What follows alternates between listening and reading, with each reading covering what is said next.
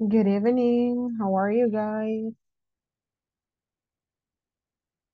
Happy Monday. Happy beginning of the week. How is everyone doing? ¿Qué tal? ¿Cómo están? Hi Luis. Hi Carmen. Hola, teacher, buenas noches. How are you? I'm Hello, fine.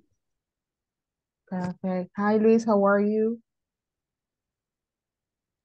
good. Perfect. ¿Qué tal el fin de? ¿Qué hicieron el fin de semana? Did you Todo get... bien, yo fui al médico, Oh, pero no. todo bien. Ok, pero no está enfermita, Carmen. Estoy esperando respuestas todavía, así que Ah, no sé. bueno. Bueno, primero Dios que esté bien, Carmen. ¿Y usted, Gracias, Luis, sí, qué espero. tal? ¿Qué hizo el fin de? Bien, en la iglesia. Muy bien. Refreshing. Ok, vamos a iniciar entonces ahorita viendo lo de la plataforma. Ok, so give me one moment. ¿Pudieron ustedes trabajar en la plataforma durante el fin de semana? No, teacher, yo no, pero ya había completado todo y usted dijo que revisáramos las notas el domingo en la mañana. Yo intenté ahora, pero no me aparecía, me decía como que no tenía marcas de no sé qué. No, lo que les decía era que el domingo subo yo las notas a la lista a la lista de asistencia, pero este domingo no subí porque casi nadie la había completado, de hecho, entonces por eso estaba preguntando. Pero quería saber si cuáles les faltan a ustedes, pero lo vamos a ver ahorita en todo caso. Eso lo podemos averiguar acá.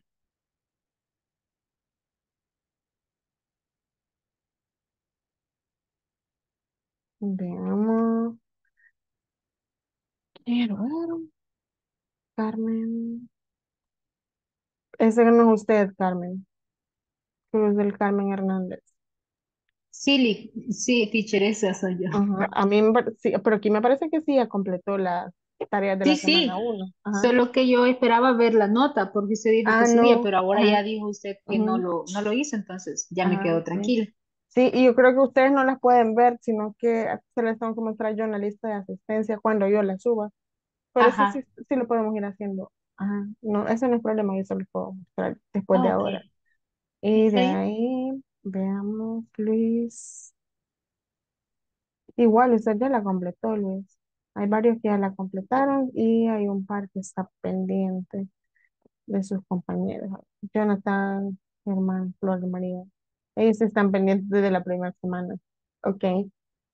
Les iba a decir si querían repasar la historia de la primera semana, por si no lo habían hecho, pero ustedes ya lo tienen, así que no hay ningún problema con eso. Esta semana, si se fijan ustedes en la plataforma, en la sección 2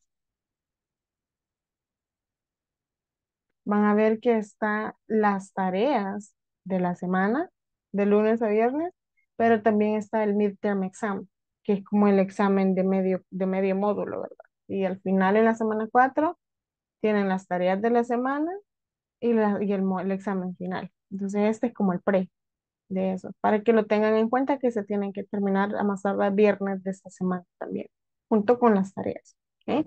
Pero igual, yo les voy a ir ayudando y el viernes vamos a dedicar un ratito también a ver solo el midterm, ¿ok? Para que no nos vayamos atrasando ni nada. All right? So, let's see. Les comparto. Me dicen si ya están viendo el libro de texto. Sí, teacher. Ok. So, vamos a ver esto abajo. Nos faltaba completar esta. La página 17 18 tenemos este ejercicio. ¿Ok? Verb to be singular and plural state. ¿Ok? Entonces acá tenemos. Ustedes tienen que encontrar el error. ¿Ok? For example, y me van a decir la oración correcta. Number one, we am marketing managers. ¿Cuál sería la correcta? We are marketing managers. Ujú. ¿Cuál sería la correcta, perdón? We are Marketing managers. Correct. Verb to be for plural, are. Very good. Number 2. She aren't Margarita Marroquín. Sería she isn't. Exactly. She isn't Margarita Marroquín. All right. And then we have number 3. Natalia and Sarai is the new supervisor. Natalia and Sarai are the new supervisor. Ujú. Are. Natalia and Sarai sería como que era they are, ¿verdad? Entonces, exacto, verb 3 are. Number 4. My boss are Jorge Sandoval. En My vez de boss, are, is. Exactly. My boss is Jorge Sandoval. Okay. Number 5. Their secretary aren't Laura Miranda.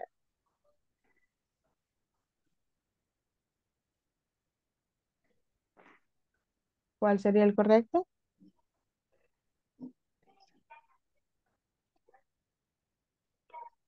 Their secretary is. The isn't. secretary Ajá. isn't. Isn't Laura Miranda. Correcto. Their secretary isn't Laura Miranda. Very good. And then tenemos este ejercicio que solo es como para refrescar, ¿ok? Van a crear una pregunta con are, una con is y una con am. 3 en total, ¿ok? Entonces, esto solo es para terminar de practicar y refrescar lo de la semana pasada y luego iniciamos con el tema de esta noche, ¿ok? So, tenemos el ejercicio, tienen que escribir 3 preguntas, una con are, una con is y una con am. Y los demás se lo van a contestar. Y lo van a ir contestando entre ustedes. Por ejemplo, yo le pregunto a Luis, Luis, are you at the supermarket right now? No, I am not. Perfect, Luis. Luis, is your boss in your house with you? No, he does not. He is not. No, he is not. Correct. And number 3, con am. Esta es sobre mí, pero usted la contesta usando you, ¿verdad? Okay. Luis, am I angry? Am I an angry teacher? No, I am not. You are not. Porque le estoy preguntando yo. Luis, yo soy enojada. Yo soy una profesora enojada. Am I an angry And teacher? Se me contesta con you, you. Ajá. you are not. Correct. Perfect. Ah, pues así van a hacer ustedes. Una con are, una con is y una con am. Y se le van a hacer entre ustedes, a otro compañero y yo. Y así. ¿Alright? Les voy a dar 5 minutos para que escriban 3. ¿Ok? Una con am, una con is y una con are. Solo las preguntas, las respuestas las dan sus compañeros.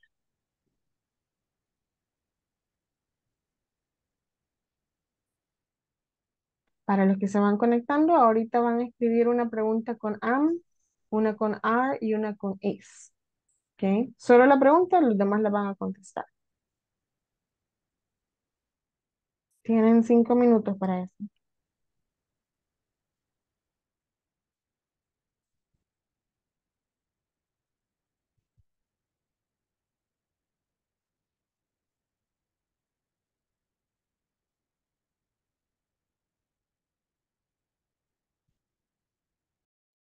Recuerden que no van a escribir la respuesta, solo la pregunta. Una con am, una con is y una con are. Y sus compañeros van a dar las respuestas, no ustedes.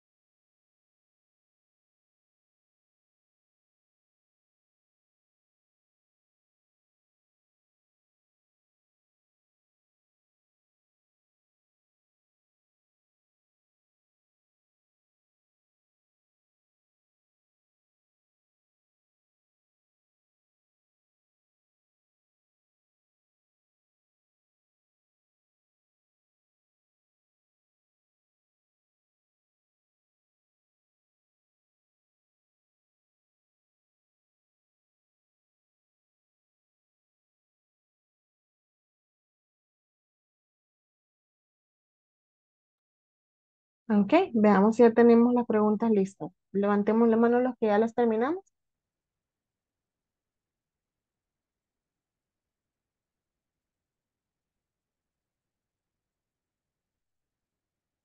Vamos a ver, Carmen, usted le va a hacer sus preguntas a Luis Escarate. Ok, vamos a iniciar con ustedes. Usted le hace sus tres preguntas a Luis, las contesta y Luis se las va haciendo lo siguiente. Vamos, iniciamos, Carmen, por favor. Okay. Luis, are you hungry? No, I am not. Okay. Ujú. Number two. Is your father in the park? Repeat me. Is your father in the park? No, he is. Not. Okay. No, he is not. Oh, no, he isn't. And the last one, am I a bad person? No, you are not. Okay. Perfect. Very good. Pregunta complicada. Thank you, Carmen. Luis, usted le va a hacer sus preguntas a Josué Jonathan, por favor.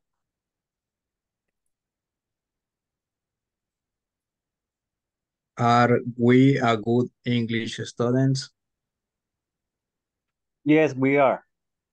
Ujú. Is the alcaldía a hospital? Repeat me, please. Is the alcaldía a hospital? No. No. It's no. Very good.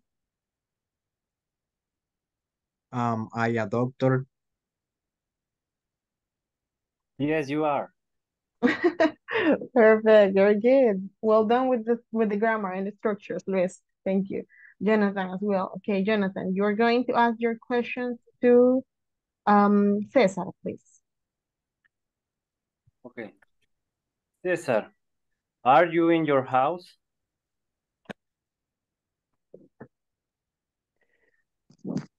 Yes, I am in the house. Okay. Is Maria in the supermarket? No, she is not. Okay. Am I a good person? Yes, I am good person. Ojo, César. Si le pregunta Josué, César, ¿vos crees que yo soy buena persona? Usted le contesta, sí, yo creo que vos sos buena persona. Cambiemos la respuesta, el sujeto nada más. Yes, you Ujú. you are Yeah, you are is good person. you are a good person, correct. Perfect, very good, thank you. Ok, César, usted le pregunta a Carmen. Thank you. Eh, Carmen, am I studying English? Yes, you are. Are you the new teacher? No, I'm not. Is he the mechanic? He who? No, he isn't. All right. Thank you. Thank you, very good. Y con eso cerramos esta ronda entonces. Y ahí ya tuvimos el repaso de esta semana de lo que estábamos viendo la semana pasada, que nos habíamos quedado con las yes or no questions with the verb to be, right? Específicamente. So this week we're moving a little bit forward. Okay? Tenemos unos cuantos ejercicios más antes de, y les voy a compartir acá la pantalla. Okay? So now we're talking possessive adjectives or possessive pronouns. Okay? Por ejemplo, en la número 1, they have a car. This is This is their car. exactly. This is their car, right? This is their car. No puede usar theirs. Si estuviera acá, no podría ser porque car está antes y ahí sí, está después. Entonces es subject, possessive adjective. Okay. Number 2, the cat has a fish. This is It's for it's animals fish. or things. This Mm. is its fish. Right? Ahora, si yo a mi gato le llamo con nombre femenino o masculino, podría usar his or her. Esta es aceptable, ¿ok? No Mm. es que sea incorrecto. Solo Si que acá tienen como, nombre, teacher. ajá, exacto. Sí, Mm. pero si es neutro, como en este caso, it's es la mejor opción, ¿ok? Okay. Number 3, Ali has many books. These are Her correct. books. These are her books. Ali is a girl. Number 4, we have a dog. This is It's our. We, Our. ajá. our. This Ajá. is our dog. Mhm. Yes. Number 5, the dog has a tail. La cola. El perro tiene una cola. That is, It's exactly, that is its it tail. is Mhm. Yes. Number 6, the monster has wings. Those are, mismo escenario. his the Those most are his wings or those are its wings. it's Cualquiera de las dos funciones. Yes. puede ser Number, it's o it. ujú. Puede ser Okay. its wings or his wings. Cualquiera. Ujú. Number 7, porque no especifica, right? Aquí podemos asumir fácilmente que es masculino o que es neutro. Either or. Mm. Okay. Number 7, you have a Batman picture. This is, Your. yes, your. This is your Batman picture. Correct. No con ese. Ese sería el pronoun que va al final. Number 8, the dog have a bag of bones. Los perritos tienen una bolsa de huesos. A bag of bones. These are plural. Their Yes, that is correct. their These are their bones. Correct. Plural. Mm. Number 9, I have a teddy bear. This is my exactly my teddy bear, first person. And number 10, the cat has a blanket. This is It's. it's its blanket. Correct. Mhm. Okay. And now we move forward. Y tenemos acá con possessive pronouns. Okay. En este el requisito que encontremos el possessive pronoun que le corresponde. Veamos. We have 12 sentences. Vamos a ver. Les voy a ayudar con el ejemplo y de ahí van, cada uno de ustedes la leen y la completan. Okay. Example. That car belongs to me. Ese carro me pertenece. That car belongs to me. That car is mine. Ese carro es mío. That car is mine. Okay. So, possessive pronouns. Vamos acá. Number 1. Nos ayuda, veamos. César, por favor, ayúdenos leyendo la 1.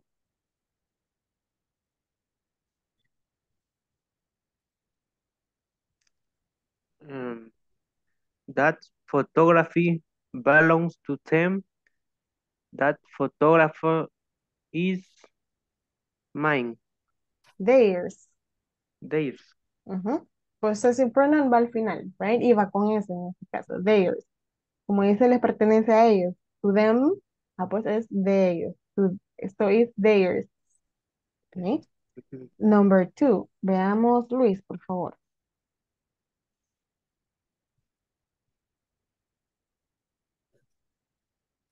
That bracelet.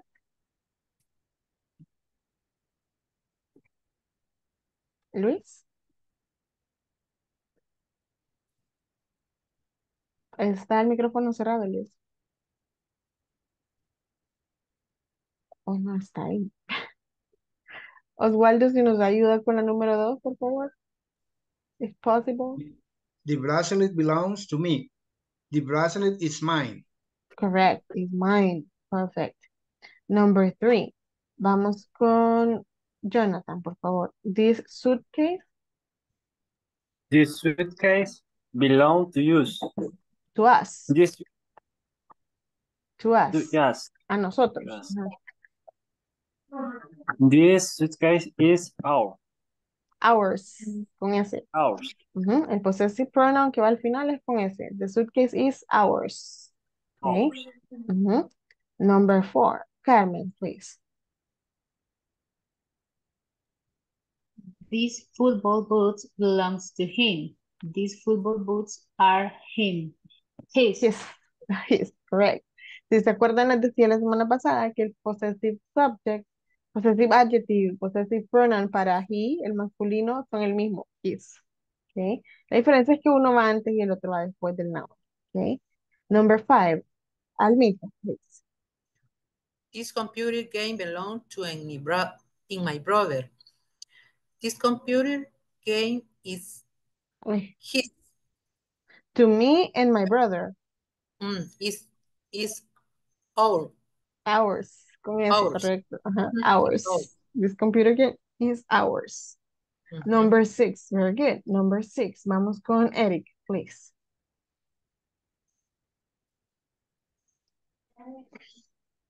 The motorbike belongs to that man. The motorbike is her. Man. Him. His. The motorbike is his. Ajá. Luego tenemos number 7. Entonces, this book belong to those students. These books are theirs. Theirs. Right? Number 8. This iPod belongs to you. This iPod is Yours. con S. Yours. Correct. This iPod is yours. This camera belongs to my aunt. Esta cámara le pertenece a mi tía. This camera belongs to my aunt. This camera is Hers. exactly. Number 10. This ball belongs to those boys. This ball is Theirs. theirs. Correct. Number 11. This scarf, esta bufanda, this scarf belongs to my aunt Tina. This scarf is Hers. hers. Con S, correct. And number 12. This apartment belongs to my cousins. This apartment is theirs. Theirs. Exactly. Very good. Okay. Y para terminar de entender este, porque veo que se nos confunden, lo vamos a repasar una vez más, pero no con, just a moment. No con PPT, solo les voy a explicar, se lo voy a desglosar acá en la pizarrita. Okay. Just a moment.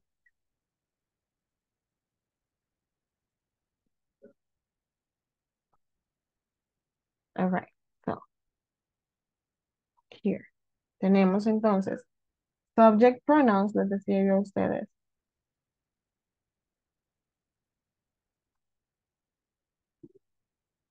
Subject pronouns. Tenemos I, you, he, she, it, we, you plural y they. ¿Ok? Cada uno de estos corresponde a su possessive y a su possessive adjective and possessive pronoun, right?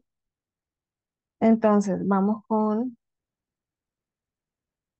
possessive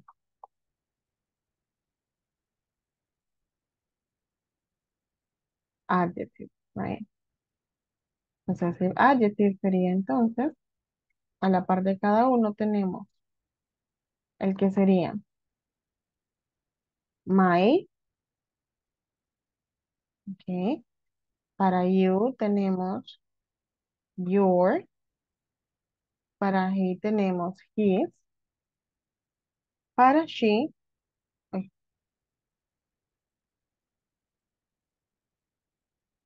tenemos his, para she tenemos her,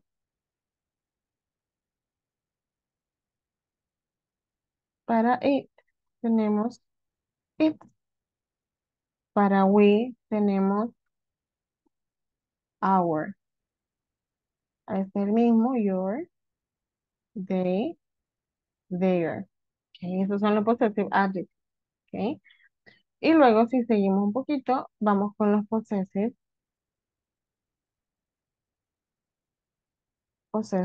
pronouns. Okay, possessive adjectives and possessive pronouns. Entonces, el pronoun para este sería mine. Okay. Este sería yours. Este sería exactamente igual. His.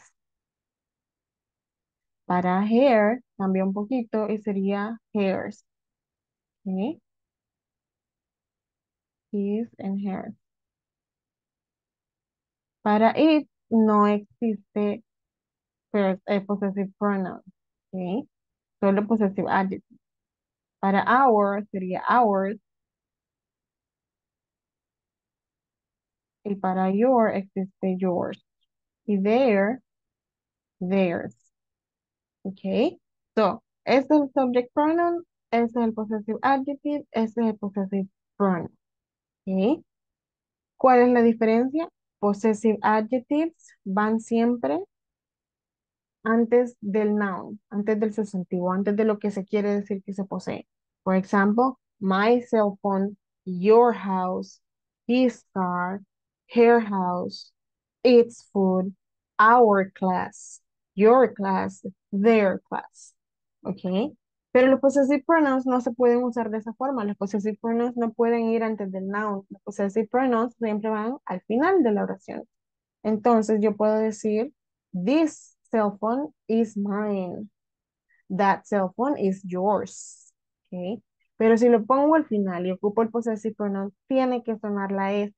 No puedo decir, por ejemplo, that cell phone is yours. Eso está incorrecto. Y la persona que me escuche se va a dar cuenta que no aprendí bien. Right? Entonces, your cell phone, that cell phone is yours. Si va al final es con S, possessive pronoun. Excepto con his, que es el mismo, lo mismo. That house is hers. Esta casa es de ella. This house is ours. Esta casa es nuestra. Okay. That is your house, or that house is yours. That is their work. That work is theirs. Okay. Y lo vamos a hacer también acá en oración. Right? Possessive adjective. Y tenemos, por ejemplo, this is my cell phone, les decía. Okay. Y la versión possessive pronoun sería, This is my cell phone, mine. no, this No, cell phone, this cell phone is mine. correct, this cell phone is mine. It's mine. Ujú. Y así voy, right? Y ahorita lo vamos a hacer más corto. Entonces ya se entiende que es possessive lo que estamos hablando. Possessive adjective, por ejemplo, voy a decir, the white car is your car. Por ejemplo, ¿ok? El carro blanco es tu carro. O si lo hago con pronoun, puedo decir, the white ay, car is yours. ¿Ok? Es Es tuyo. en equivalente a decir, es tu carro, ese carro es tuyo. ¿Ok? Tu carro es possessive adjective, carro es tuyo, es possessive pronoun. Right? Por tanto, este se ocupa al final y siempre llevan la S. En el caso de estos. Mine no suena igual que my. No suenan igual, right? My, mine, right? Y así con los demás. De ahí la diferencia que donde yo los quiero poner.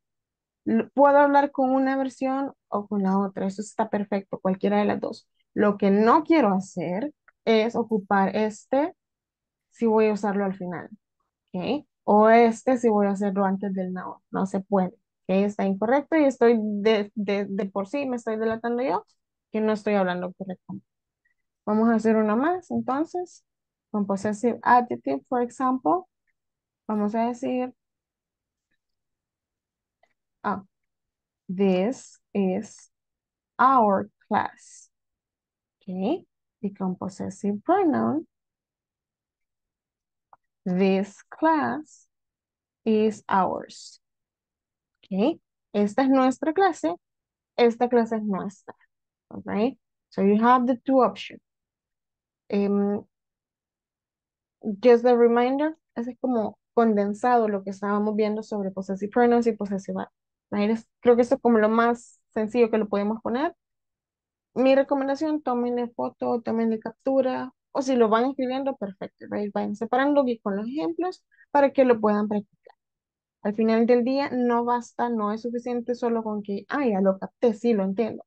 Tengo que memorizarme las estructuras, tengo que hacer oraciones y tengo que empezar a platicar. Con lo poquito que voy agarrando cada día, lo voy poniendo en conversación, right? Y así es como yo voy desarrollando mi idioma. ¿Ok? So no basta solo con, ya lo vi, lo entendí, ya mañana se me olvida, right? It's not like that. No puede ir así. ¿Ok? Ustedes me dicen si quito ya hasta la pizarra. Sí, estamos. Sí, ya, Ok, thank ya la you. capturé. Perfect. Okay. And then, ¿qué es lo que ya habíamos visto? Ok. Ahora vamos a ver el Student Manual. ¿Dónde está el Student Manual? Le voy a pasar asistencia antes de cualquier cosa, porque son las 7:30. Bear with me for a moment. Escuchen su nombre, please say here or present. Okay. Alma Yanet Martínez. Present. Thank you. Army Skinny Díaz. Carlos Eduardo García. César Heriberto Roca. César Omar César. Present. Thank you. Cruz del Carmen Hernández. Present. Thank you. Doris Cecilia Lima. Eric Rogelio Guzmán. Here. Thank you. José Mauricio Martínez. Josué Jonathan Roca. Present. Thank you. Luis Enrique Escarate. Present. Thank you. Melissa Lisset Álvarez. Oswaldo Ernesto Salguero. Present. Thank you. Hulda Lisset. William Ernesto. Zulma Evangelina y Zulma Noemí. All right. Perfect. We have taken attendance. A continuación, les voy a exponer un listening exercise. Okay. Bear with me. Para introducirnos al tema de ahora. Okay. So bear with me for a minute. And here we have. Okay. Este es el listening que tengo por ahora y el tema es daily schedule. Daily schedule. La palabra es schedule. Okay. Mi horario diario. Okay. Como mi agenda diaria, mi horario. Okay. Daily schedule is the top. For a listening exercise, who can help me read, please? ¿Quién me ayuda a leer? Veamos. Yo, Please, go ahead. what is your daily schedule? Schedule. Mhm. I mean, what time do you wake up and go to work or school? What do you when you get home? What time do you go to bed? All right. So these are like daily life questions, right? For example, what is your daily schedule? I wake up this, I take my breakfast, etc., etc., right? I go to work, then I go to the university. Depending on what activities you do, you have a schedule, right? You have a schedule that you follow every morning. Dependiendo de las actividades que usted haga, tiene un horario que usted sigue todas las mañanas o todos los días, ¿verdad? Y luego tenemos, what time do you wake up and go to work or school? In my case, because I work from home, I start my work at 6 a.m. and I wake up at 6 a.m. Yes. Then number 3, what do you do? Oh, no. What do you do when you get home? ¿Qué cosas hace cuando usted llega a su casa ya de regreso? Right? What do you do when you get home? In my case, when I get home, well, I never leave my home. Right? But let's imagine that we are like 3 years ago and I was in the office. When I return home, when I get home in the afternoon, I usually, the first thing that I do is that I take a shower because I come dirty from the bus, the smoke and everything right in the street. So I take a shower and then I blow dry my hair because I don't want to sleep with the wet hair. That's dangerous. And then I usually prepare for the class at night. And after the class, I usually have dinner and then I go to sleep. If I am not sleepy, estoy soñolienta, if I am not sleepy, sometimes I watch videos or I read a book, depending how I feel, right? And what time do you go to bed? I usually go to bed at 10:30, probably 11, depending on the day. If it's a good day, 10:30. If it's a bad day, 11, right? Because I wake up at 6 a.m., I have to go up to bed a little bit early, right? What about you guys? What is your daily schedule? What time do you wake up and go to work for school? ¿Quién quiere participar? ¿Quién quiere contestar esas preguntas? Así como las acabo de hacer yo. Si se fijaron, no es de entrar tanto en detalle, pero un par de oraciones como respuesta por cada uno. ¿Sí? Quizás la primera no. What is your daily schedule? Todavía no. Pero las otras, ¿a qué hora me levanto? ¿A qué hora me voy al trabajo? ¿Qué hago cuando regreso? ¿A qué hora me acuesto? Right? Who wants to answer those? Les voy a dar 5 minutos para que escriban la respuesta para cada una de esas tres preguntas. What time do you wake up? ¿A qué hora se levanta? Y se va al trabajo. What time do you wake up and go to school or work? What do you do when you get home? ¿Qué hace cuando regresan? And what time do you go to bed? Okay. Les voy a dar 5 minutos. Esta es individual. Contesten esas tres preguntas. Esta no. Esta ignorémosla. Okay. Voy a dar 5 minutos. Esta es individual y después las comparten las respuestas conmigo.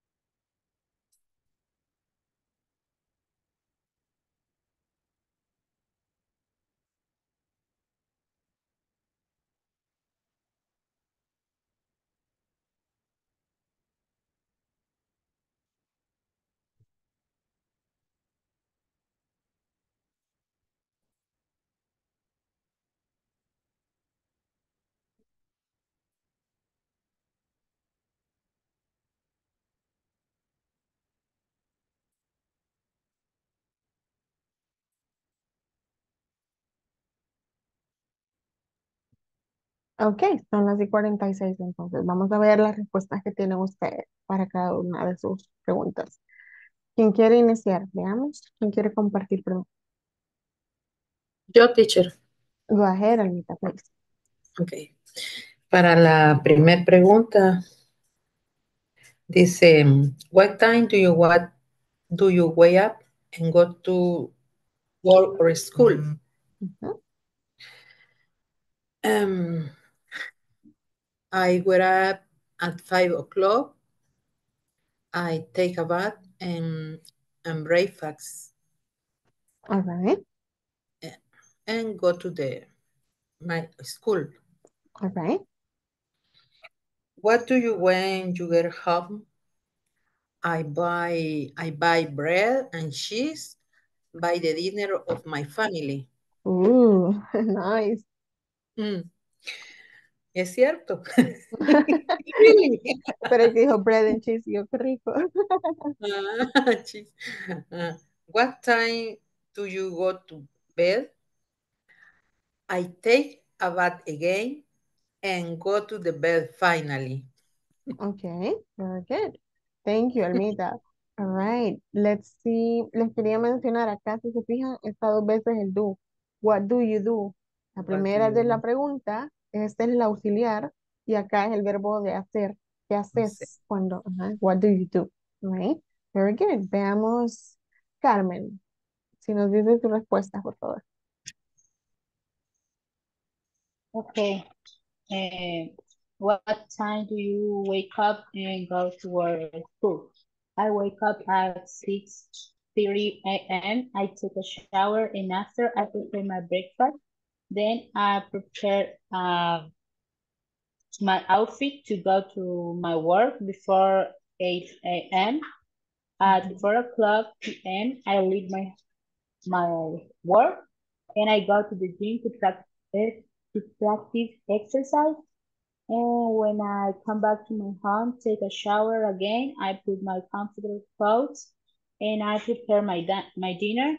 After that, sometimes I watch a movie or read a book. And at 9:45, I go to my bed to sleep until next day. All right, very good, Carmen, very complete. Let's go with César, please. Sus respuestas.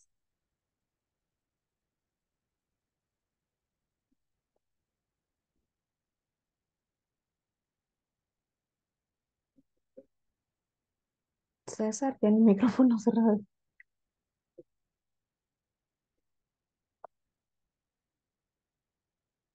César está por ahí. Si no, seguimos con... Oh, ahí Hola, está. hola. Ahí. Su respuesta, Eric. Eric. No, perdón, César. Que a Eric le iba a dar la palabra después. César, por favor. ¿Cómo? Íbamos a responder de una Las tres pregunta. preguntas que están acá. Esta y esta.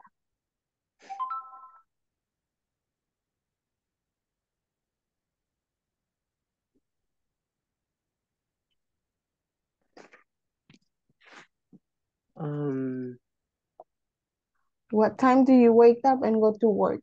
En su caso, Eric, César.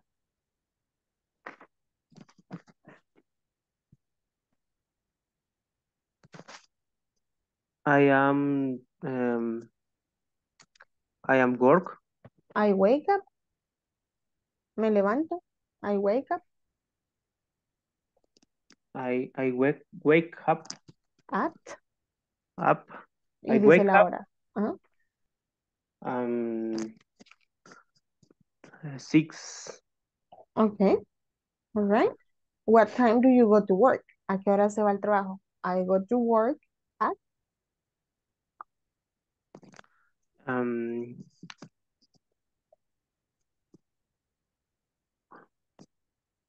I am. Sin el am. Solo I go to work I go to work. I at. got ¿Mm? at 7:30. All right. Very good, César. Con eso está bien, entonces. Va. Vamos entonces con Eric Guzmán, por favor. Si tiene su respuesta. What time do you make out? I wake up at 6 a.m. I I take a shower 6:30. I Okay. prepare breakfast 7 a.m. Mm-hmm. I I go to work 8 a.m.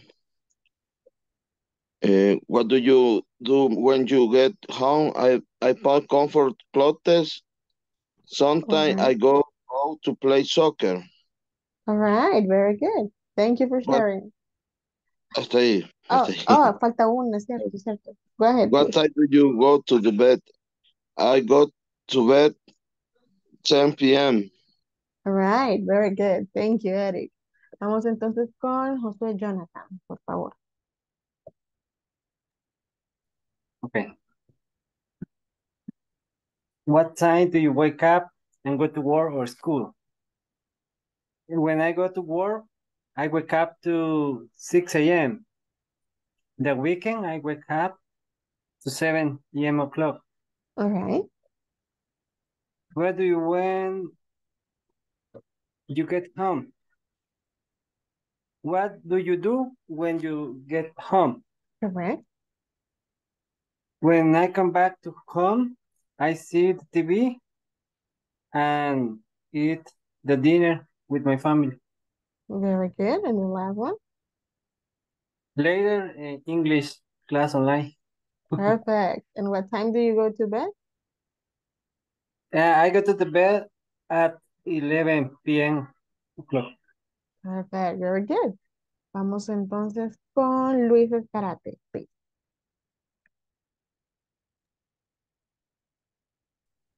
I wake up at 5:30 a.m. and take a shower for later go to work in the alcaldía. Mhm. And after I come back to my home and take the dinner with my family, and I like relax. After I and go to bed at 10:30 p.m. All to right. finish the Very day. good. Very good. Thank you, Luis. And now with Oswaldo, please. Okay. What time do you make up and go to work or school? Okay, I wake up at 4 hours 30 minutes in the morning. Okay. Okay, and clean my house, take a shower. My wife prepare the breakfast and take a breakfast. Mhm. At 7 at 7:15 go to my work. Okay.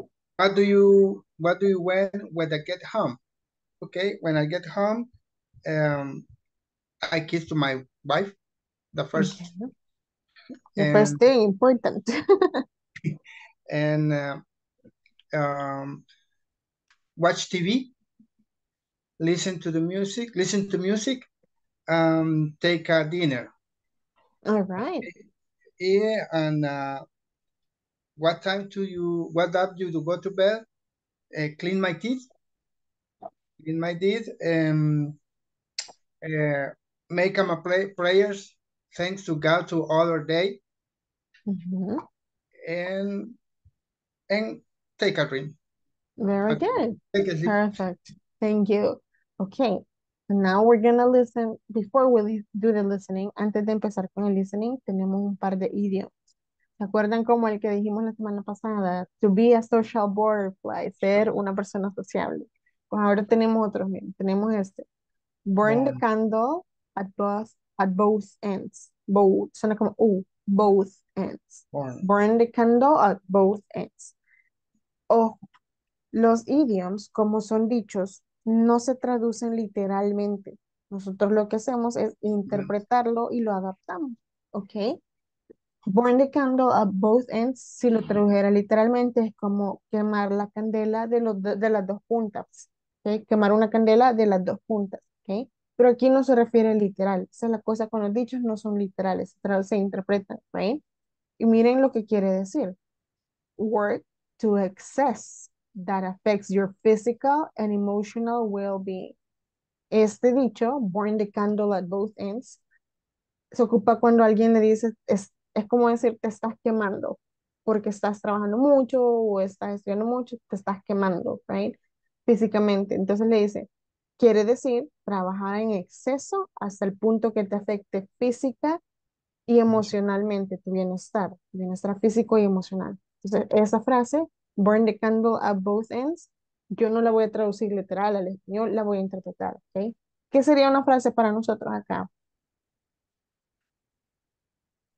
Como no te vayas a quemar, por ejemplo, que no te vayas a quemar estudiando, ¿verdad? También tienes que descansar, ¿ok? Algo así, ¿right? Entonces, tenemos el ejemplo, miren, este es solo un ejemplo, cómo ustedes lo pueden incorporar. It's just not wise, no es sabio, no es muy sabio. It's just not wise to burn the candle at both ends. It's impossible to work full time, go to school, and spend time with family, right? Simplemente no es sabio quemar la vela por dos lados. O para nosotros sería simplemente no es sabio quemarse uno, ¿verdad? Es imposible trabajar tiempo completo, ir a la escuela, pasar tiempo con la familia, ¿right? Entonces ustedes lo pueden incorporar en conversación. Cuando le quieran decir a alguien que no se queme, ¿ok? Tanto mentalmente o físicamente, le pueden ocupar esa expresión en English, right? Don't burn the candle at both ends, right? You're going to get sick if you work too much, right? An example. Y luego tenemos esto. Work one's tail off. Este once, esta palabra once va a cambiar dependiendo del sujeto. Work your tail off, work my tail off, work his tail off. Entonces, este once cambia dependiendo del sujeto. Work one's tail off. Quiere decir work very hard. Okay? To work very hard. El punto de los idioms es que son frases utilizadas por los nativos. Ellos no le van a decir, you are working very hard. Ellos le van a decir, you are working your tail off. Okay? Y aquí tenemos un ejemplo. I have to work my tail off just to pay my rent. Okay? Tengo que trabajar hasta lo último para pagarme la renta. Solo para pagar mi renta. ¿Ah? Entonces, vuelvo y repito, si usted quiere sonar más nativo o más natural, puede ocupar estos idiomas en conversación con estos significados. En vez de decirlos literal, usted diga los idiomas. Si usted le quiere decir, por ejemplo, I don't like to work very hard. Eso es como basic. Pero si quiero sonar más nativo, puedo decir, I don't like to work my tail off. I don't want to work my tail off, right? I'm not for that life. A mí no me gusta trabajar muy duro, right? Pueden usarlos siempre en lugar de los significados literales. ¿Ok? Eso es para que ustedes le agreguen a su vocabulario, right? And then we're going to do the listening exercise. Bear with me. So, what's your usual Ahorita solo vamos a escuchar así a lo random y después vamos más detenidos. So, what's your usual day like? You always seem so busy.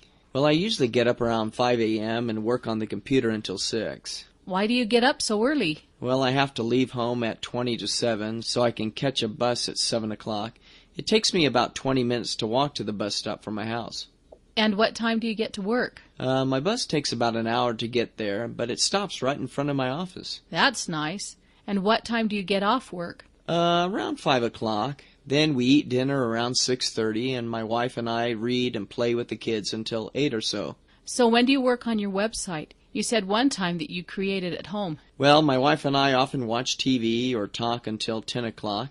She then often reads while I work on my site, and I sometimes stay up until the early hours of the morning, but I try to finish everything by 1 or 2. And then you get up at 5 a.m.? Well, yeah, but it's important to live a balanced life. I enjoy what I do, but you have to set aside time for family and yourself. I agree. But I think my wife has the toughest job. She spends her whole day taking care of the family, taking the kids to school, working in the garden, buying groceries, taking the kids to piano lessons. Wow. That's a full-time job, but she enjoys what she does. Well, it sounds like you're a busy but lucky man. I think so too. Okay. So, we're gonna go with the script.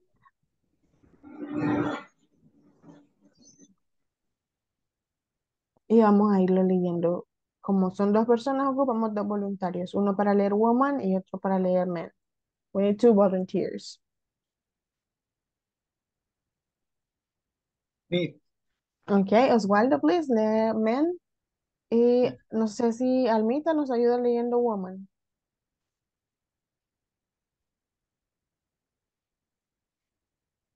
Solo que tiene el micrófono cerrado, Alma. Sí. Mhm. Gracias. So, what's your usual day like? You always seem so busy. Well, I usually get up around 5 a.m. and work on the computer until 6. Okay, no say a.m. or p.m. No, dice. Ujú. Why do you get up so early? Well, I have to leave home at 20 to 7, 6 hours, 40 minutes a.m. So I can catch a bus at 7 o'clock. It takes about 20 minutes to walk to the bus stop from my house. And what time do you get to work? Oh, my bus takes about an hour to get here, but it is stopped right in front of my office. That's nice. And what time do you get off work? Oh, around 5 o'clock. Then we eat dinner around 6:30 minutes, and my wife and I read and play with the kids until 8 or so. So when do you work on your website? You say one time that you created it at home. Well, my wife and I often watch TV or talk until 10 o'clock. She then often reads while and I work on my site. And I sometimes stay up until the early hours of the morning, but I try to finish everything by 1 or 2. And then you get up at 5 a.m. Well, yeah, but it's important to live an unbalanced life. I enjoy what I do, but you have to set aside time for a family and yourself. I agree. But I think my wife has the toughest job. She spends her whole day taking care of the family, taking the kids to school, work in the garden, buying groceries, taking the kids the piano lessons. Wow, that is full-time job, but she enjoys what she does. Well, it sounds like you're a bossy but lucky man. I think so too. Perfect, very good. So now we have a better idea of what they say in the listening. Ahora tenemos una mejor idea más clara de lo que hablan en el listening. Lo vamos a poner una vez más en el listening y lo van a ir leyendo ustedes. Okay? So, what's your usual day like? You always seem so busy. Well, I usually get up around 5 a.m. and work on the computer until 6. Why do you get up so early? Well, I have to leave home at 20 to 7 so I can catch a bus at 7 o'clock. It takes me about 20 minutes to walk to the bus stop from my house. And what time do you get to work? My bus takes about an hour to get there, but it stops right in front of my office. That's nice. And what time do you get off work? Around 5 o'clock. Then we eat dinner around 6:30, and my wife and I read and play with the kids until 8 or so. So when do you work on your website? You said one time that you create it at home. Well, my wife and I often watch TV or talk until 10 o'clock. She then often reads while I work on my site, and I sometimes stay up until the early hours of the morning, but I try to finish everything by 1 or 2. And then you get up at 5 a.m.? Well, yeah, but it's important to live a balanced life. I enjoy what I do, but you have to set aside time for family and yourself. I agree. But I think my wife has the toughest job. She spends her whole day taking care of the family, taking the kids to school, working in the garden, buying groceries, taking the kids to piano lessons. Wow. That's a full-time job, but she enjoys what she does. Well, it sounds like you're a busy but lucky man. I think so too. All right. So now we're going to answer the questions about the listening, right? Vamos a contestar esas preguntas justo sobre el listening. Okay. So, number 1, what time does the man get up? At 5 a.m. At 5 a.m. Yep, I am. That's 5. At 5. He wakes up at 5, 5, right? 5. Hmm? At Number 5. 2. Yeah, number 2. What time does he get to work? 7 a.m. Okay. Dice que he goes to catch the bus at 6:40. 20 a las 7 tiene que agarrar el bus. Y le toma 20 minutos para agarrar el bus. Entonces, ¿a qué horas de seguro llega al trabajo? 7 a.m. At 8 a.m. Because si a las 7 lo agarra, tiene que darle tiempo, right, para llegar. ¿No? Ok. Y de ahí que esta parte se llama comprehension, right? Si se fijan, en el listening, él no menciona a qué horas llega al trabajo, pero podemos deducirlo por la conversación que él dice. Salgo a las 6:40 de la casa para agarrar el bus de las 7 en punto. Y me tardo 20 minutos para llegar hasta la parada, ¿ok? Y mi bus toma 1 hora para llegar, entonces, pero me dejan enfrente de la oficina. Entonces, estamos hablando por deducción que a las 8, right? Number 3. What does he do with his family around 6:30 p.m.? 8 a.m. They?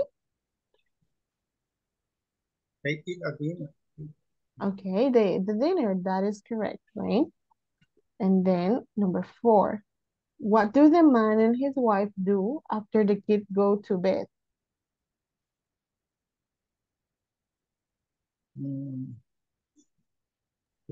They clean the house.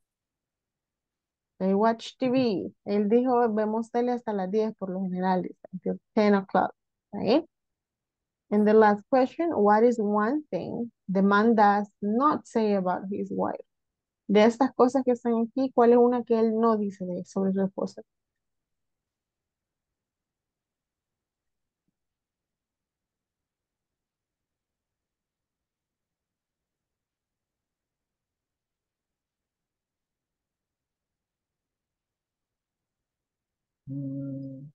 He helps the kids with their homework. Okay. Correct, right? She has the toughest job. Dice que ella goes shopping for food, aquí está, ¿ves? Buying groceries. Takes the children to school, aquí está, right? Entonces, esta es la que él no menciona ahí. So very good. Good job with the listening, guys. Okay. So now, I'm gonna share the presentation with you. Voy a compartir ahora.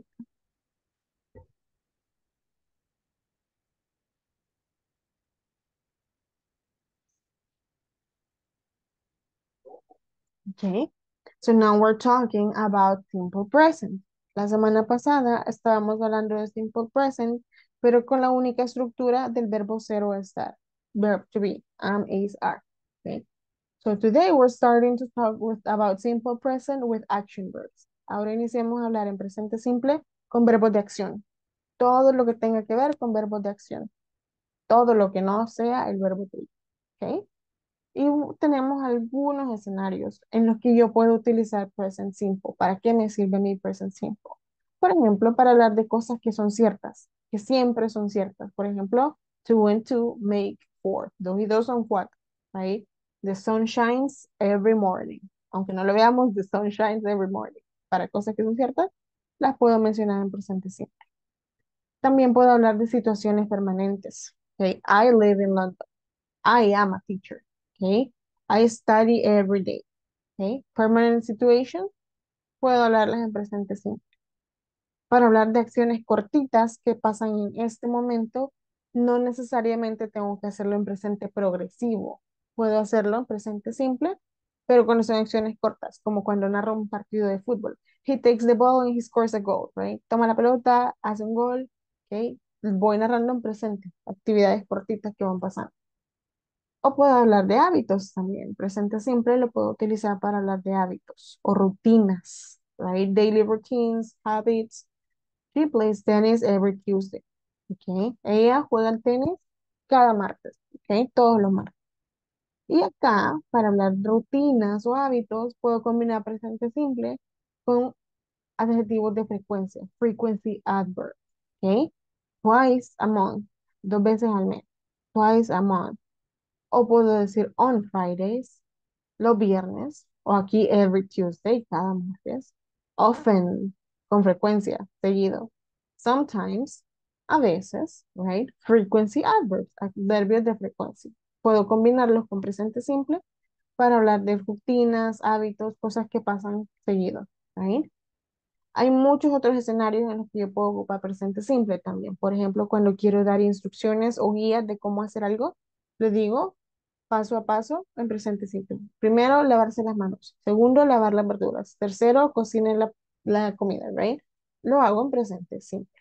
O también para dar mis opiniones. Cuando quiero opinar sobre algo, I think that the weather in El Salvador is very hot.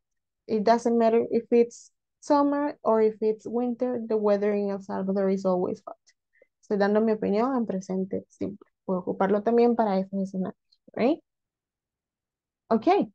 Y acá teníamos los usos que yo les estaba mencionando, right? Ahora, lo importante, el jugo, la esencia. How do I form it? ¿Cómo hablo yo en presente simple? Ya con verbos de acción, no el verbo to be. No, aquí ustedes no van a meter am, is o are para nada. ¿Ok? Aquí son verbos de acción. ¿Ok? Todo lo que no sea hacer o estar. Y la estructura es bien sencilla. Sujeto, el verbo en presente y todo lo demás es complemento. Ojo, hay una cosa. Si el sujeto es tercera persona, he, she o it, este verbo en presente, le voy a agregar la S. Específicamente para tercera persona, he, she o it, le agrego la S. Solo en afirmativo, solo en oraciones afirmativas. Y acá tenemos el ejemplo, miren. Vamos a decir el mismo. I drink coffee in the morning. Yo bebo café en la mañana. I drink coffee in the morning.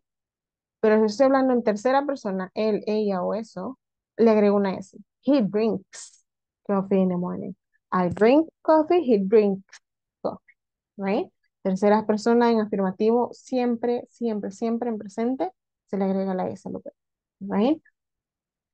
So, we have some examples here. 3, 6, 9. Tenemos 9 ejemplos. Ocupo 3 personas, 3 voluntarios para leer. Cada uno va a leer 3, 3 y 3. Volunteers. First, Okay. I go to school from Monday to Friday. You play video games every afternoon. He drinks coffee in the morning. Thank you. Los siguientes 3, por favor. Si nos ayuda Oswaldo, please.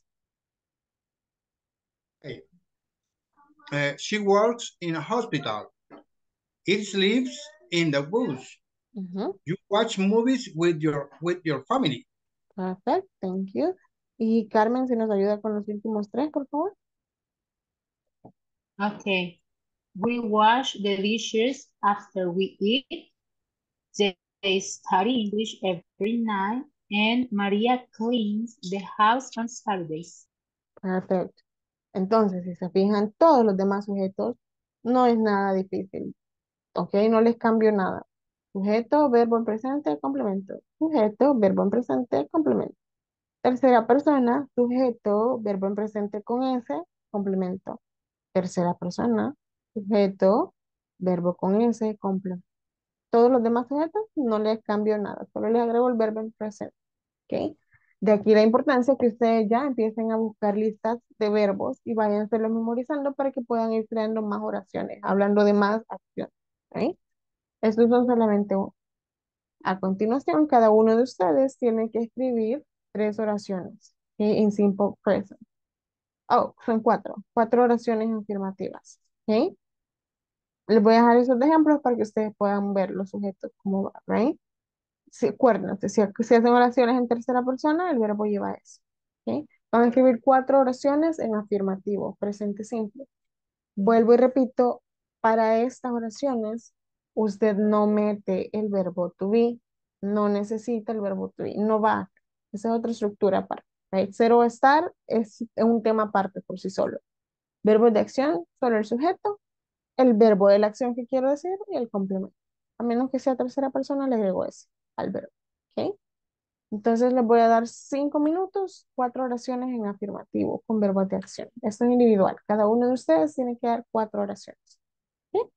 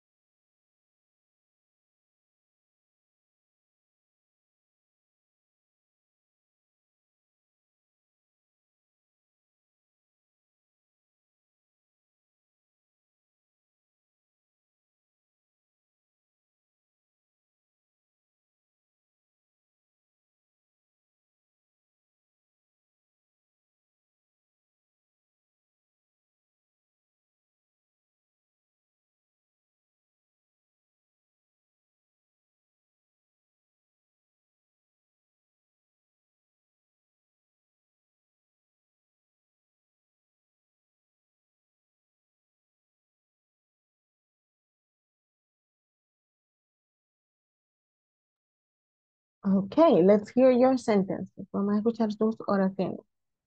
Si ya las tienen completas las 4, levanten la mano y vamos escuchando las de cada uno, ¿ok? O quien ya las tenga completas las 4. Vamos levantando la manita. y iniciamos con usted. Oswaldo, please. I study English every night. Mhm. You go to the supermarket every weekend. Okay. They play football soccer in the stadium. Yes. He jumps in the bed. He chimes, Very good. he jumps in the bed. Perfect, Oswaldo. Very good sentences. Estructuras al punto. Very good. Let's see. ¿Quién más ya tiene sus oraciones? Veamos.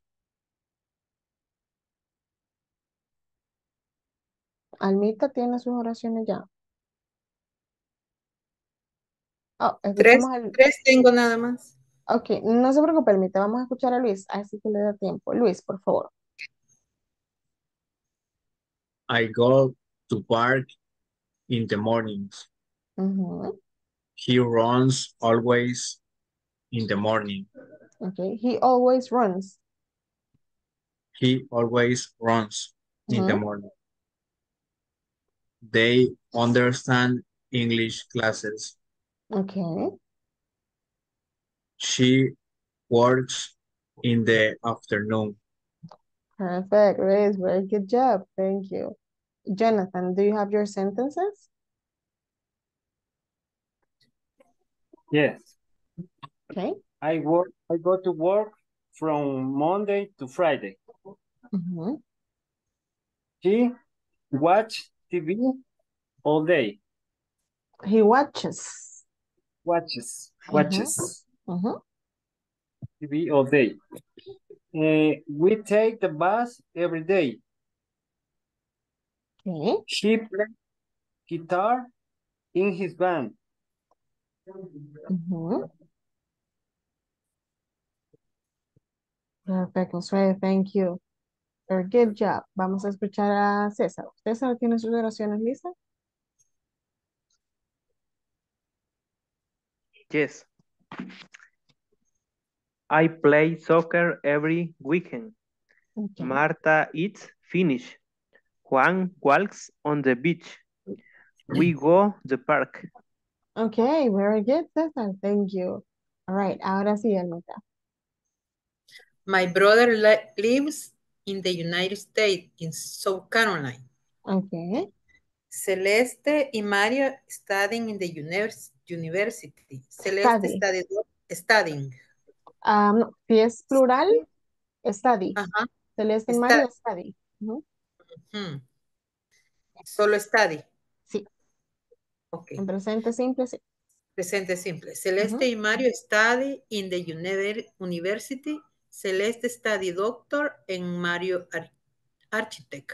Ok, ahí cuando ya la separa, Celeste studies. Mario studies. Pero si dice Celeste en Mario, solo study. Ok, Celeste en Mario. Jogging my dog, plays every day. Okay. And sleep during today. All right. Good job, Almita. I like go to the dancing Zumba gym every day. Perfect, very good. Thank you. Vamos con Eric. I play soccer Tuesday and Thursday. Ujú. My wife works in the capital. My son studies kindergarten. All right. My family goes to mass on Sundays. Very good, Eric. Good sentences. Thank you. Y vamos con Carmen, please.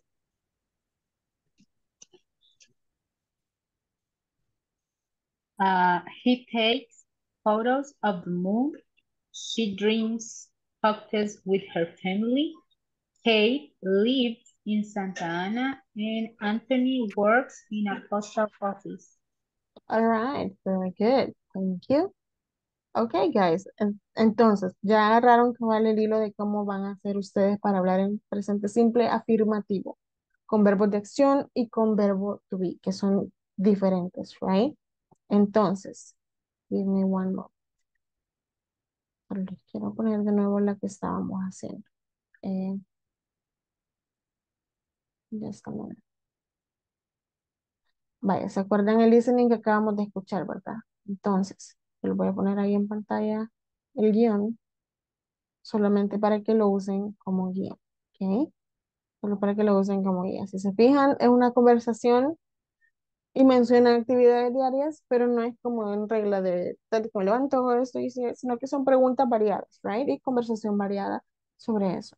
Lo que van a hacer a continuación ustedes es que van a entrar a las salas y van a generar una conversación donde incorporen, ojo, tanto el verbo to be como verbos de acción, ¿ok?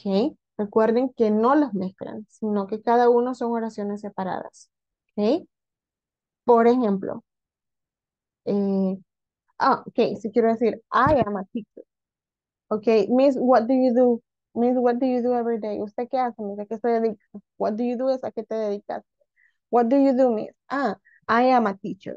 Okay, I am a teacher and I work every month, every week, from Monday to Friday, teaching my students online. Right? Si se fijaron, la primera oración, I am a teacher, es con el verbo to be. Pero en la segunda oración fue con verbo de acción. I work every week from Monday to Friday online. ¿Ok? Entonces, en la conversación o para contestar, ustedes pueden usar una combinación oraciones con verbo to be y oraciones con verbos de acción. Lo que no hago es mezclarlos los dos en la misma. En presente simple. I am work, no. I am a teacher. I work from Monday to Friday. Right? Eso es lo que quiero que hagan. Entonces, en esta conversación van a crearla, pues es tema libre. ¿Ok? Es tema libre, pero traten de acomodarla con situaciones del día a día, más o menos. ¿Ok? Como la que tienen ahí en pantalla, como la que hicieron en el ISSST. ¿Ok? Van a tener 15 minutos para esto. ¿Ok? Van a tener 15 minutos y las salas están abiertas a partir de este momento. Cuando regresemos, comparten, van ustedes ya a interactuar, van a hacer la conversación en vivo. Pueden ingresar a las salas ahora.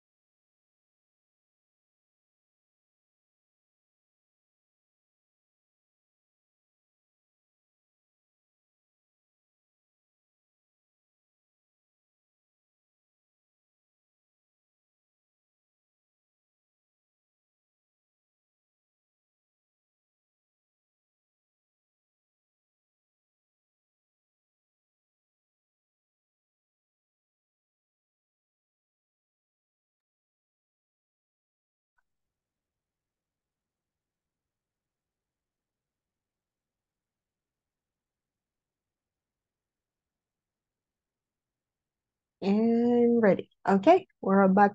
Ya estamos todos de regreso. Vamos a escuchar la conversación de la sala uno. Tenemos a César Heriberto, Josué Jonathan y Luis Escará. Adelante. Okay. Hello, Cesar. Did you go to the meeting tomorrow? Hello. Yes, I will go to the meeting. And you, Luis? Yes, I am going to the meeting tomorrow. Where is the meeting? The meeting is at the city hall. What's time in the meeting? The meeting is tomorrow at 8 a.m. Okay, see you in the morning. Bye. Bye. All right, very good. Solo ojo con el inicio. En el inicio me estaban hablando en futuro. I will go to the meeting, right? Eso es futuro, no es presente simple. Pero lo pudieron haber adaptado, por ejemplo, bueno, de hecho lo hicieron más adelante, que me pregunta en presente, what time is the meeting? The meeting is tomorrow at, right? En ese escenario, ustedes adaptaron presente simple para hablar sobre una actividad futura. Así que está muy bien. Ojo, alguien dijo, I am go to the meeting. Acuérdense, el verbo to be no se mezcla con acción en presente. I am no es necesario, solo es I go to the meeting every Tuesday, por ejemplo, right? I go to the meeting on Tuesdays, un ejemplo, right? Solo sujeto, verbo en presente. No ocupamos el verbo to be cuando hablamos de acciones, right? Very good. Thank you, room number one. Luego vamos a escuchar a la sala 2. Tenemos a Carmen Hernández y a Oswaldo Salguero. Adelante. Okay. Okay. So, what do usual weekends like? Do you have a hobby? Hi, Carmen. Every Saturday, I go to the supermarket and buy things for my house. In the afternoon, every Saturday, watch TV, football, soccer. My favorite team is Barcelona Football Club. What make activities in your weekend, Carmen? Oh, great. Well, on Saturday, I go to the supermarket too and buy groceries for a week. And after that, I go to the church and share with my community there. On Sunday, I just relax to go to my job the next day. What do you do on Sunday? Okay. Every Sunday, after take a breakfast, I prepare go to the church with my wife. Sunday's night is a common dinner with a pupusa with my whole family and watch the movie. We are a united family and visit to my cousin occasionally. That's great. I'm really glad for you. Bye. Bye. I love it. You kept everything in simple present and you use different versions, right? In the grammar, on point. Very good, Carmen and Osvaldo. Thank you. Vamos a escuchar a continuación a la sala 3. Tenemos a Almita Martínez y a Eric Guzmán. Por favor, adelante.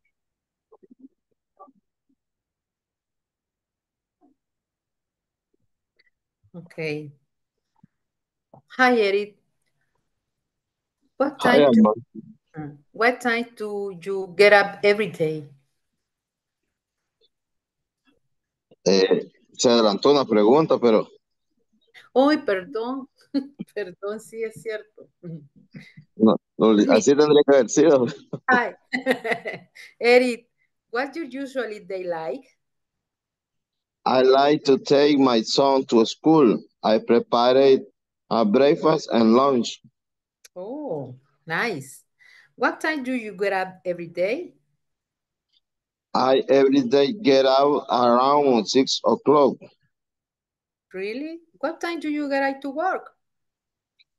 I drive my car 15 minutes from work.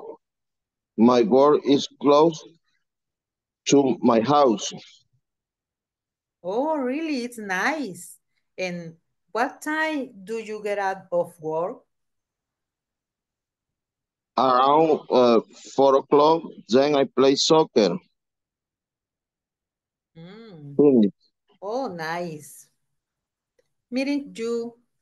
Bye. Bye. All right. Thank you. Rule number 3, you kept everything in present and you used very well ordered sentences, right? It's very good. Thank Perfect. you. Ok, entonces ya practicamos un poquitito. Inicial, simple present, action verbs, affirmative. Ok. Ahora les voy a mostrar la versión negative, que es un poquito más, le agrega un poquito más de la gramática.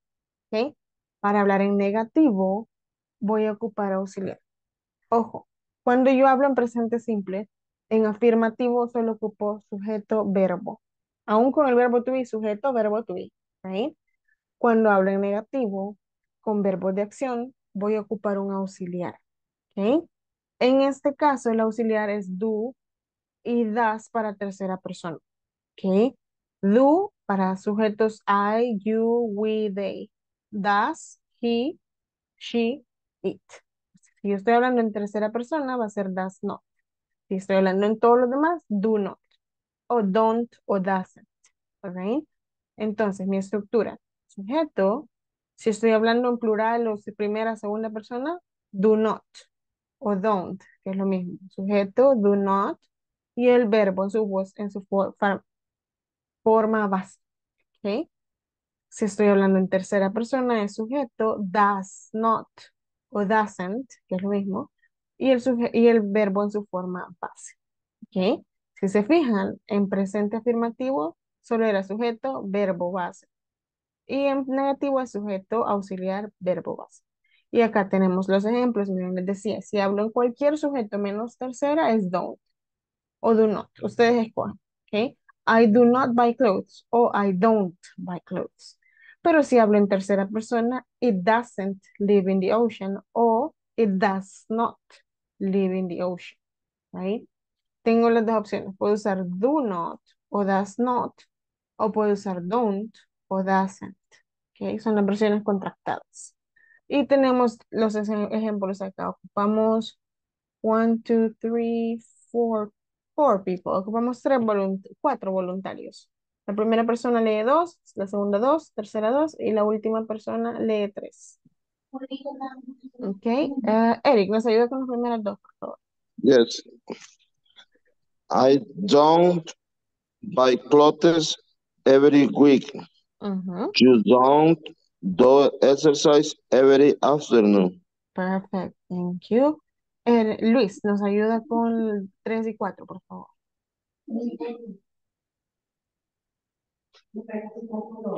Luis. He doesn't drink soda in the morning. She Ujú. doesn't run in the park on Sundays. Correct, thank you. Almita, ¿nos ayuda con 6 y 7, por favor? It 5 y doesn't 6. live, perdón. It Ujú. doesn't live in the ocean. You Ocean. don't, ocean. Ujú. You don't bake pizza often. Thank you. En las últimas 3, si nos ayuda Oswaldo, please. What is it? We don't. Ujú. Okay. We don't water the plants at night. Ujú. They don't study Uy, during perdón. they don't Perdón. study during the day. Ujú. Mary doesn't sing in the Sing. sing. Sing. Mary Ajá. doesn't sing in the concert. She plays the piano. Correct.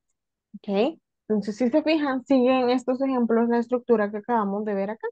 Ok. Sujeto, do not o don't. Ojo, si ocupo do not, ya no ocupo don't. Es exactamente lo mismo. Es como que dijera do not, don't. Eso no se puede. Puedo ocupar I do not o puedo ocupar I don't. Una o la otra. ¿Ok? Y tercera persona, he doesn't o he does not. Cualquiera de las dos. ¿Ok? A continuación, les voy a pedir que hagan 2 oraciones cada uno. Una en cualquier sujeto y una en tercera persona. ¿Ok? Una con don't y una con doesn't. ¿Ok? Sujeto, auxiliar negativo, verbo. Sujeto, auxiliar negativo, verbo. ¿Ok? Solo van a ser 2. Una con don't y una con does. Teacher. Yes. Entonces, en estas, cuando son negativas, ya no se le aplica la S al verbo base, ¿verdad? Correcto. Como ya tienen un auxiliar, aunque usted hable en tercera persona, al verbo no le agrega nada. Ya el auxiliar está haciendo el trabajo. Que sería el does o doesn't para las Doesn't. terceras personas. Doesn't. Correcto. O does not. Ujú. Ajá, ok.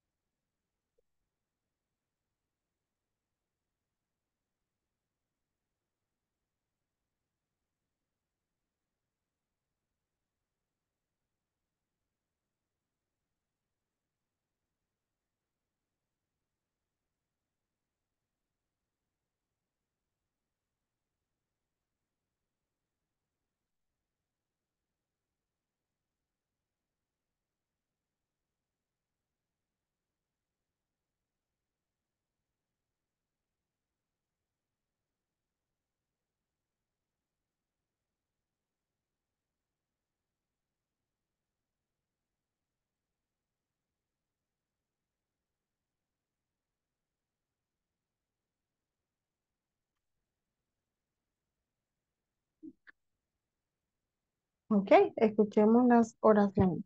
Solo eran dos, así que no tendría que tomarnos mucho. Si ya las tienen, compartámoslas, ¿ok?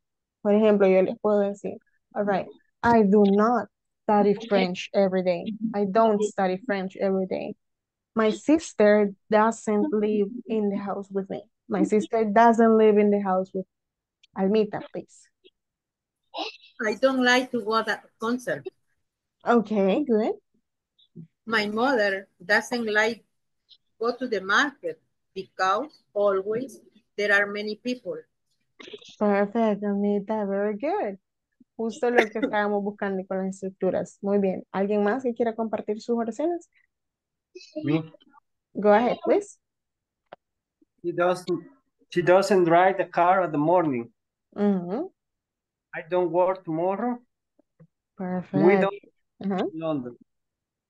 La última, perdón. We don't live in London. Perfect. Very good, Jonathan. Thank you for sharing. Ok. Entonces, con eso nos vamos a quedar hasta acá. Mañana tenemos más práctica y seguimos viendo los demás temas. Ok. Déjenme pasarles asistencia una vez más. Please be ready when you hear your name. You can say here or present. Ok. Alma Janet Martínez. Here. Thank you. Army Skinny Díaz. Carlos Eduardo García. César Heriberto Roca. Present. Thank you. César Omar Serna. Cruz del Carmen Hernández. Doris Cecilia Lima. Eric Rogelio Guzmán. Here. Thank you. José Mauricio Martínez. Josué Jonathan Roca.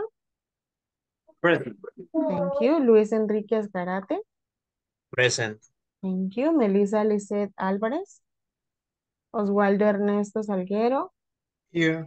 Thank you. Hilda Lisset. William Ernesto. Zulma Evangelina y Zulma Noemí. Okay, that's gonna be it for tonight. And I will see you all tomorrow. Que tengan un buen día mañana y los veo mañana. Good night. See you. Bye. Have a Night, good night. everyone. Hi, everybody. Bye. Have a good night.